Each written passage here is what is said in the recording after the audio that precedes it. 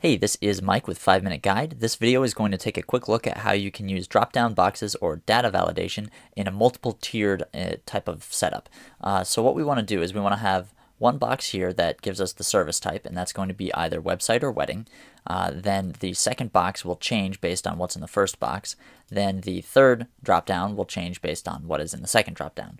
So to get started, I've laid out several lists here, and these are the lists that we're going to be using. The first thing that we'll need to do is highlight our different lists and give them names. So the first list is going to be called services. Now the way that the first list is named doesn't really matter that much, but every subsequent list after this needs to be named exactly as it appears in the previous list. When we choose website in the first box, we want these options to show up in the second box. So we need to name this list website exactly as it is here. The same thing going forward. This next list, these are the development options. If the second drop-down has development selected, then the third drop-down should have one of these two options. You'll see that the name of each list that I have listed in the top here corresponds directly to an option in a previous list.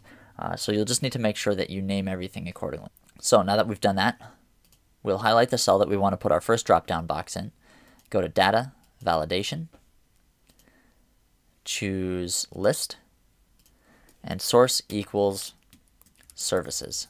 That's pretty straightforward. Now we have our two service options.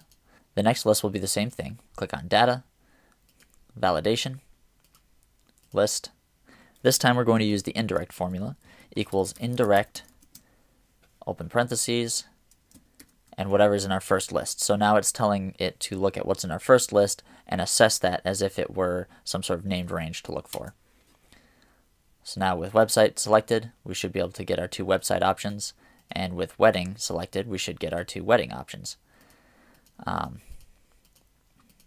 Finally, our third list, we'll do the same thing again, data validation, list, equals indirect, open parentheses, and this time our second list, close parentheses, and finish it off.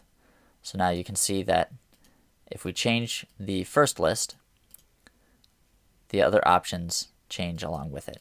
So that's it. It's pretty simple. You could continue to do this as many levels deep as you'd like. The catch is that you have to make sure you name your ranges based on an item that's in your previous list. If you wanted to get complicated, you could use if statements and that sort of thing, but it would unnecessarily complicate it. The other catch here is that you can't have any spaces in any of your names for your ranges. So that means your options can't have spaces. If you've got any questions, please leave me a comment, and if this video has helped you out, we really appreciate likes and subscribes. Other than that, I will see you next time.